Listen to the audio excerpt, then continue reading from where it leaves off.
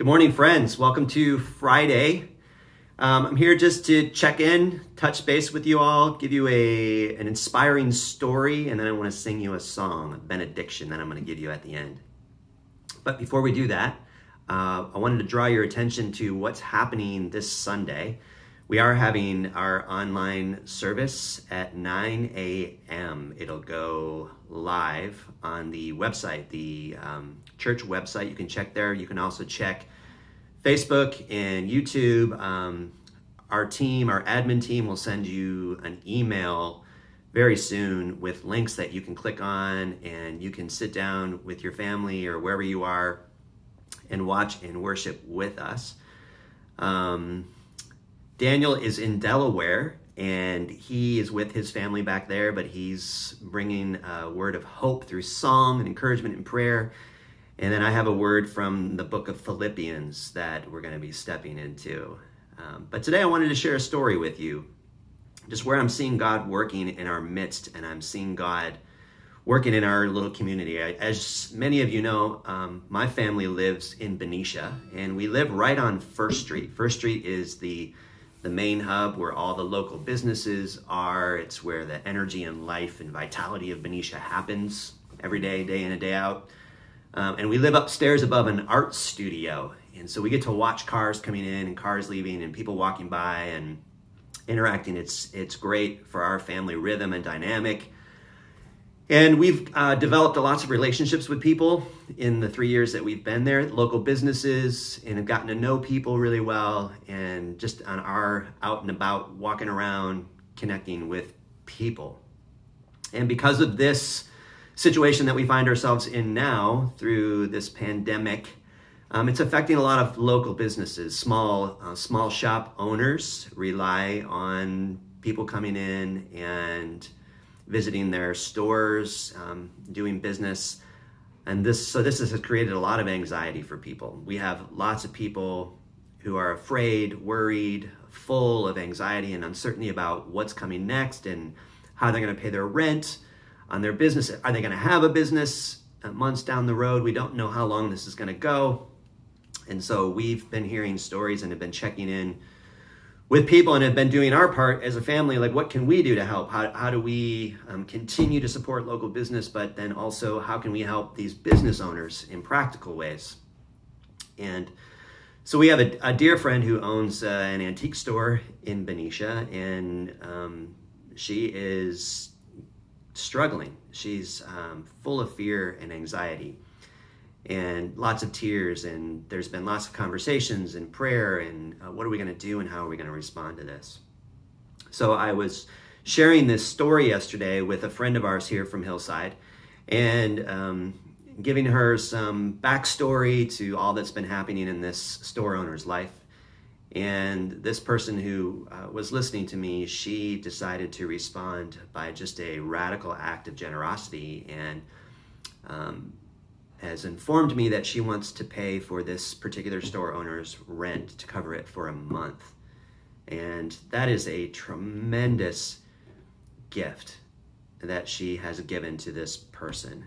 This person, we shared this story with her yesterday, called her and told her what we had learned, and she just broke down in tears and wept, just tears of gratitude and overjoyed. And she expressed, she's like, please let this person know how deeply touched I am. If there's anything she wants to know about the store, or if there's anything I could do for her. I mean, just, when you're given such a generous gift, like sometimes the response is, then how do I give back? And what do I do in response to this generosity? And so she was completely overwhelmed by this gift of generosity. It's like a 50-pound weight had been lifted off of her shoulders, so that now she can think about what's the way forward. How am I going to respond to this? And sometimes when we're trying to figure out the way forward and we're carrying all this weight of responsibility and uncertainty, we can't think straight. It's like all we can do sometimes is just get up and take one step at a time. And sometimes that's the best we can do. It's just take one step forward each day. And so this act of generosity has completely overwhelmed this person. And I think about what an opportunity we have, friends, to do the same for people, to be listening, tuning in to where the Spirit is leading us, how the Spirit is leading us. Maybe there's things that Jesus will reveal to us, even if we're quarantined, ways that we can practically help people during this time of uncertainty. Even beyond ourselves, even beyond what we're doing to take care of our own families, which is big enough.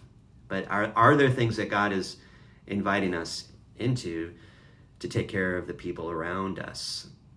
And I think we've been given a really amazing gift, an opportunity for the church, the greater church in the world, to truly be light in the world, to be light in a time of great darkness and great suffering. And I've been thinking a lot about suffering and thinking a lot about people suffering and the things that people carry. And I've often times have asked myself, I want to be full of love and compassion. In fact, one of my greatest fears is that I would lose my compassion for humanity. I don't want to lose any level of compassion. I want to have the deepest kind of compassion, the same kind of compassion that I see in Jesus, that kind of gut level compassion that just drives and motivates and is the engine behind everything that we do, that it just moves us into deeper realms of others' suffering, to co-suffer with others, to step into the pain with them, not to try to fix it, but to enter into it with them, be present in it with them. And I oftentimes wonder, like, well, what's the pathway to great love? How do we become love? How do we become like the incarnation of love and give it fervently to people around us? And I think the only way to great love is through great suffering. And that seems to be the pattern. And through this time of great suffering, we get to suffer with others. But my hope and my prayer is that as we move through this, we will learn how to love at deeper levels, that we get to learn how to love at such a deep and profound way, to change and alter people's lives through radical acts of generosity, that this person writing a check to this person alters her suffering. It helps alleviate her suffering to a degree and helps her deal with her anxiety and her worry. That maybe for this next month, it's just one less thing she has to think about. But if we think about even the small gifts that we can offer to people and moments where we can say, hey, I was thinking about you and I wanted to call you and check in on you and see how you're doing. And my friends, we have to stay connected through this time. And because of the modern era that we live in, we get to be connected via our phones and our computers, and to stay connected as best as we can, to share stories of encouragement and hope. I want to hear stories of encouragement. I need encouragement just like you, of where do you see God at work? Where is God moving in our midst? And maybe we can share that through Facebook and just calling each other and say, my gosh, the Spirit laid you on my heart and I wanted to see how you're doing. If there's anything you need, can I pray with you? Can I listen to you? Can I be in this with you? My hope, friends, is that through this season, however long we're here, that we would continue to be light in the world, that it wouldn't stop, that our light would grow in just a more intensity and deeper and brighter.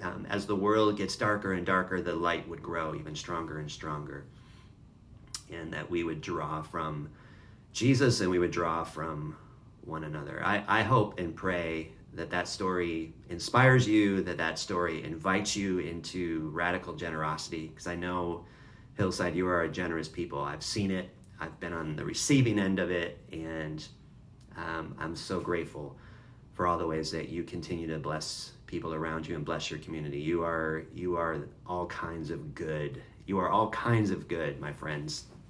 Don't ever forget that. Man, and I miss you all. I miss you all so much. I miss seeing your faces. I miss being in the room with you and experiencing the presence of Christ with you and singing with you, praying with you, and how I long for the day when we finally get to return back to one another. And man, what a day of rejoicing that's going to be, right? When we get to experience each other's presence again. But until then, my heart is with you, and I will continue to pray for you, and I will continue to think of you. And every time I remember you, joy will fill my heart. I know it. And I want you to be blessed today. I want to sing a song to you. and give you this gift as a benediction to sing over you today. This is a song that a friend of ours wrote years ago, about 30 years ago, and it's called The Benediction. And so I want to, instead of giving you the benediction, I want to sing the benediction to you today. So receive this as a gift. My friends may grow in grace,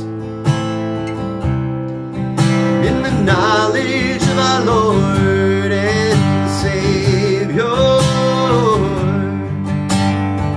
My friends may grow in grace, and in the knowledge of Jesus Christ.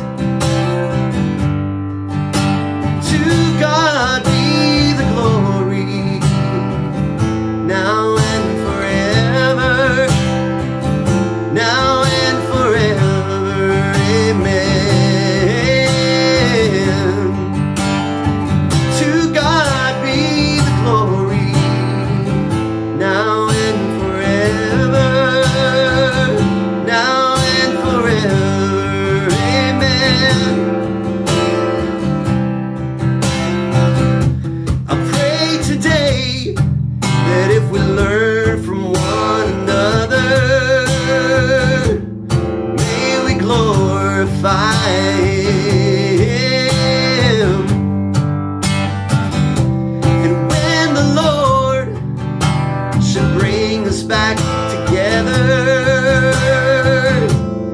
may we be in His arms till then. My friends, may you grow in grace, and in the knowledge of our Lord and Savior. My friends, may you grow in grace, in the knowledge of Jesus Christ. Grace and peace be with you, friends. Until next time, we'll see you on Sunday.